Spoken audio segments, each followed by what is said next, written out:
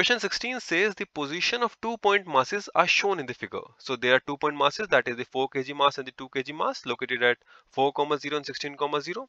We have to write down the position of the center of mass. Dear students, the position of center of mass will have an x coordinate equal to m1 x1 plus m2 x2 by m1 plus m2. So this will be equal to 4 into 4 plus 2 into 16 by 4 plus 2. This will be equal to 48 by 6, that is 8. The y coordinate of the center of mass can be further written as m1 y1 plus m2 y2 by m1 plus m2, and that will be equal to 4 into 0 plus 2 into 0 divided by 4 plus 2, and this will be 0. And hence the coordinates of the center of mass, dear student, will be equal to 8, 0. And therefore for this question the correct answer turns out to be option number 4. Moving on to the question number 17. Question 17 says an unknown resistance R1 is connected in series with the resistance 10 ohms. When the combination is connected in the left gap of a meter bridge and R2 is connected in the right gap, the balance point from left end is 50 centimeters. When the 10 ohm is removed and the balance point from the left end becomes 40 centimeters. The value of R1 is something that we have to calculate, and the four options are 10 ohms, 20 ohms, 50 ohms and 40 ohms. Now dear students, let us draw the diagram. This is R1 resistance and this is the 10 ohm resistance, and it is connected in the left gap of the meter bridge. Now on the right gap the resistance is R2. At the bottom there is a wire of length 1 meter. It is given that in this situation the jockey for the balance point is kept and the balance point is attained at the length of 50 centimeters. So in this situation we can write down that R1 plus 10 divided by R2, that is the ratio of the resistance, will be equal to 50 by 50, that is these two gaps will have a length of 50 centimeters each, and this will be equal to 1. Finally it is given that this 10 ohm resistance is being removed. In that situation the left gap will have a resistance of equal to only R1.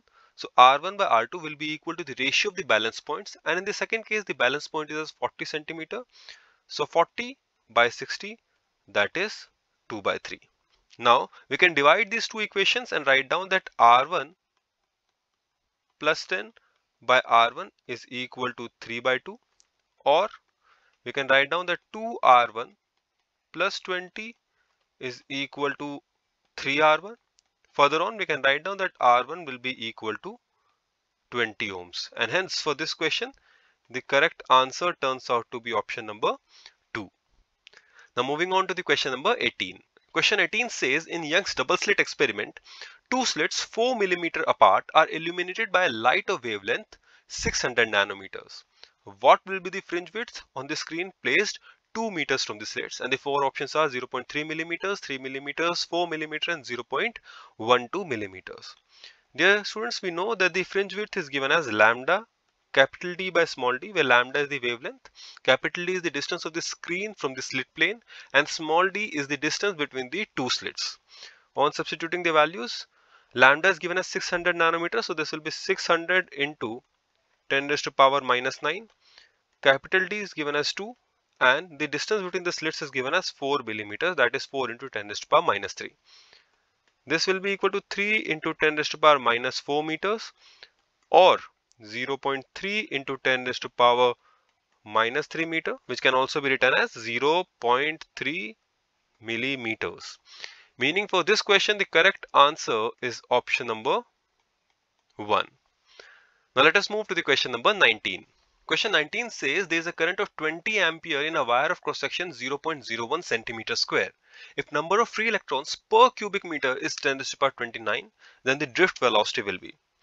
Dear students, we can use the formula here that I will be equal to small n into E into A into V, where I is the current, n is the number density of the electrons, E is the electronic charge, A is the area of cross section and V is the drift velocity. Therefore, V will be equal to I by n into E into A. We can substitute the given values. I is given to be equal to 20 amperes, N is given to be equal to 10 raised to power 29, E is a value that we should know, that is 1.6 into 10 raised to power minus 19, and A is given to be equal to 0.01 centimeter square, so 10 raised to power minus 4 if we convert it into SI units, that is meter square. On solving this, we get a value of 1.25 into 10 raised to power minus 3 meters per second. And hence for this question, the correct answer is option number 4. Now let us solve the question number 20. Question 20 says the dimensions of the Young's modulus Y is, and four options are MLT minus 2, ML minus 1, T minus 2, M0, L0, T0 or ML0, T minus 2. Dear students, we know that the Young's modulus is given as stress by strain, so that is equal to force per unit area divided by the fractional change in length. We can further write down that the dimensional formula of Young's modulus will be equal to the dimensional formula of force divided by the dimensional formula of area. In the denominator, it will be dimensions of delta L, while in the numerator, it will be the dimensions of L. The dimensional formula of L and delta L will be same, with having the units meters in SI units. So this will be equal to MLT minus 2, that is the dimensional formula of force, divided by the dimensional formula of the area. Therefore, this will be equal to ML minus 1 T minus 2, and hence for this question the correct answer is option number 2. Moving on to the question number 21.